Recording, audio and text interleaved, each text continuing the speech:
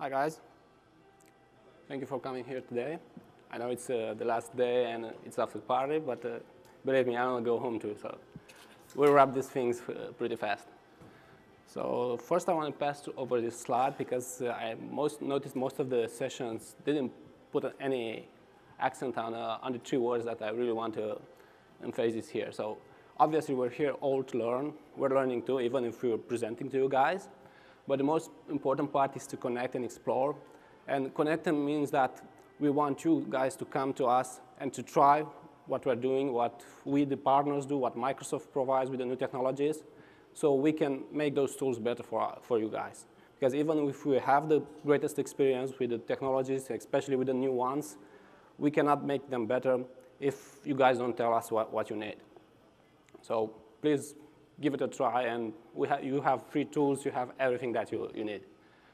So today, I'm going to talk about what you had on the MSIX packaging and package support framework solutions. These are two main technologies that will help you modernize your app deployment on Windows 10.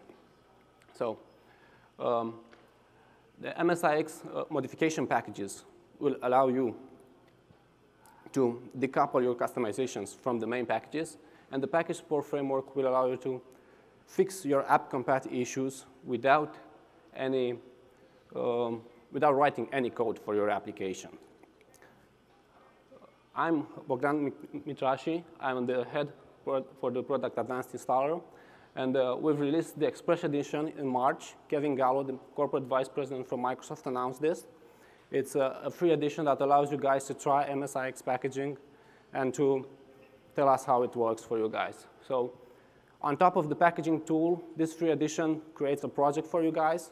So it's a lot easier to manage the resources that you're building. It's also to maintain the project. It integrates with Visual Studio. So developers will not have any reasons to not deliver you packages in an MSIX format, unlike you had a problem with AppV in the past. And it will also be useful for you guys when you build in-house apps for your teams.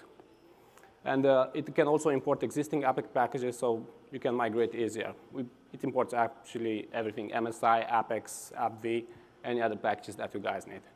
So we'll have all the resources to download at the end of the slides, and you'll find there all the information. OK. So the first part of my session is about customization packages. Packaging paralysis, some of you guys, how many of you have been to the previous sessions on MSIX? Oh, quite a few. You know the topic, what it means, packaging paralysis. So I'm going to explain for those that will see the recorded session. It's all about getting a new app, creating a customization package, getting an updates, and going to that cycle over and over again. And that's going to cost your organization money. It's going to cost you time. And it's probably going to give you some headaches because from time to time, those customization packages break, or who knows. That kind of is some type of work that doesn't give you any return on investment, but you just need to do it over and over again. So with customization packages on the MSIX packaging format, we want to decouple that for you. So you had the Windows updates, which now will have started to be twice a year in the spring and in the fall. You have the multiple app updates, maybe 1 or 10, or we do like 1 every month for Advanced Installer, so it depends for how many updates you install.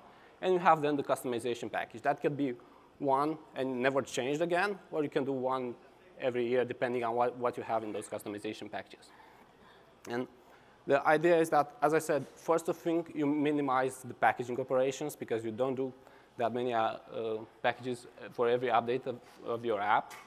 But it's a standalone MSIX package.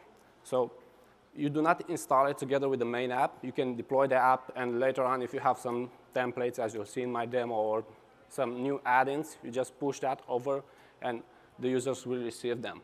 You can version them different from your app, so you can keep a history of the updates. You can add multiple packages on a single app, just like you have add-ins on Office and all of that.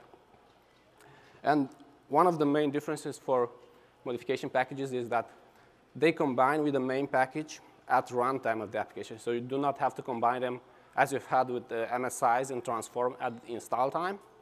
the actual merging of the contents from the 2 or more packages takes place when you launch the application, when the user launches the application.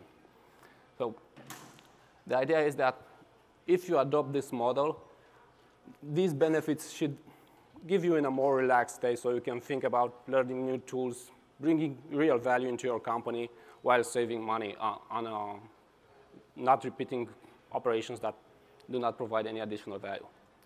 So I'll switch to a small demo to show you how advanced installer helps you create modification packages.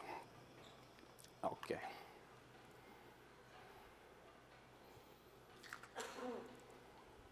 So how many of you guys are using advanced packages? I already met a user. Oh, quite a few. That's nice. Thank you. So this is the start page where we have all kinds of projects that you can create. The tool was initially a tool just for developers, so that's why it has a lot of templates to import all kinds of solutions. But in the last 5 to 7 years, we also expanded to providing solutions for the enterprise market. So in the Windows Store group, you go and create a new project. And basically, on the left side view, you can see the pages where you can configure the project contents. So you have the package basic information, digital signing. As you all know, all packages must be digitally signed. Files and registry, we've added some options to localize the packages and the options to build the package. And an MSIX modification package requires the ID of the main target package. And as we've noticed, especially with developers, mistakes tend to happen all the time when you copy-paste things or you type them. So on this side, don't get me wrong, but we don't trust you. And we ask for the full package so we can extract the things that we know are there. So we get the ID from the package, and then you just need to say the ID for your package. Okay. Okay.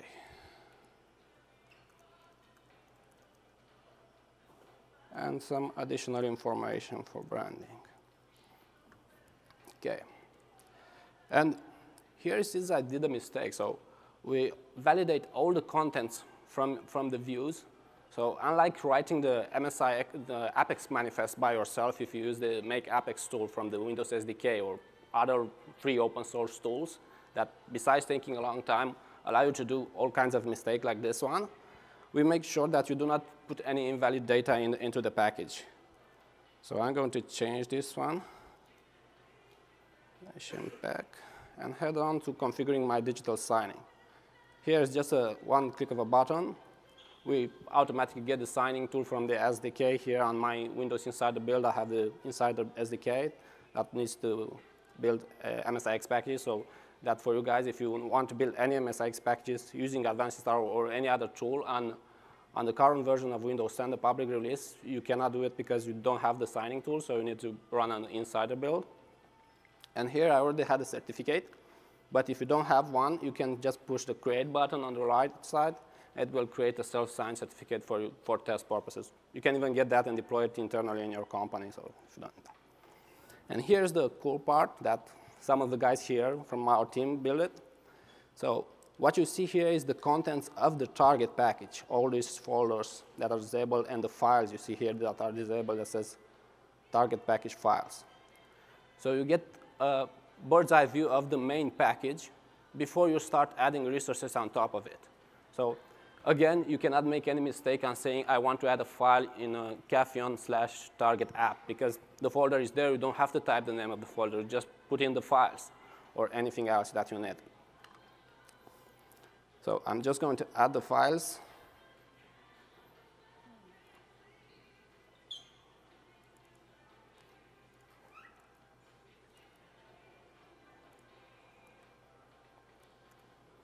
Okay.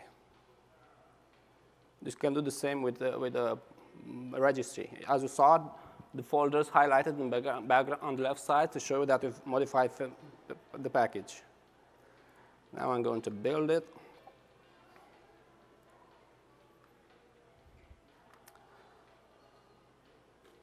Let's first install the main app, because the package, otherwise it will not install.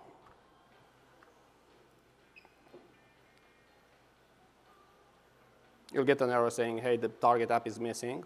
So you see, the config file is basically a text file. I'm saying readme the file is not there anymore. It actually is not in the main app. It never was. So now we just go and install the modification package. And we launch the app again. And this is our templates file content. So it basically merges the two virtual file systems of the packages, and the application can access the resources from modification package. So I'm going to show you here, like a bird's eye view here. In PowerShell, if you get Apex, maybe wondering why it's Apex is because it's, let's say, underlying structure of Apex packages. And you see the modification package highlighted. It shows you the dependencies of the main app. And if you run a dir on both of the folders, you see there are separate installation folders. So each of them contain only the files from the package. And when you launch the app, they combine, the operating systems combines them. Okay. And if you install the second version of your app, as you probably have already seen, the modification package doesn't have to be changed. So now we launch the app again. Actually, it launched. So it's still reading the templates from there. That's because they are completely independent. And you just, maybe you saw it, we have the projects here. So you just open the project again, modify whatever you have in it, say this is version 2, and build it again. So that's why it saves a lot of more time for you guys than passing through a wizard like the MSIX packaging tool and stuff and repeating all of those things again. Now I'm going to heads up to part 2 because time is running out. Legacy apps. I just talked to one of you fellows here that says they had one app that was practically stopping their migration to Windows 10. And I'm sure that some other of you guys have been in the same situation, right? And nobody wants to debug what's crashing in an app when you don't have the source code, or you're not a developer, or you have many, many other apps that you want to migrate. You just want to have the tool tell you, hey, this is crashing. You might fix it this way or this way, and let's move on, because I have another 2,000 apps that are waiting for me. So that's why Microsoft open source the package support framework. It's based on their Detour APIs for those of you that are developers and may have knowledge about them. It's a framework that allows you to debug and also integrate fixes in your apps at runtime. So it's much more like custom actions, but for the app, not for the installer anymore. So you don't need access to the app code. You just write or use the built-in fixes from the package support framework. This is an open source project, so the community can contribute. Microsoft already has provided some of the most well-known fixes. And we also add additional ones in Advanced Installer. And what we've done in Advanced Installer is built-in integration, because if you see the other 2 sessions on MSIX that talk more about the packaging support framework, you'll see that's not quite easy to use. It helps you, but it's not quite easy to use. So I'm going to switch again to a demo. This is a pre-release version, so hopefully everything will go just as planned. If not, wait 1 more month and you can get it from our website.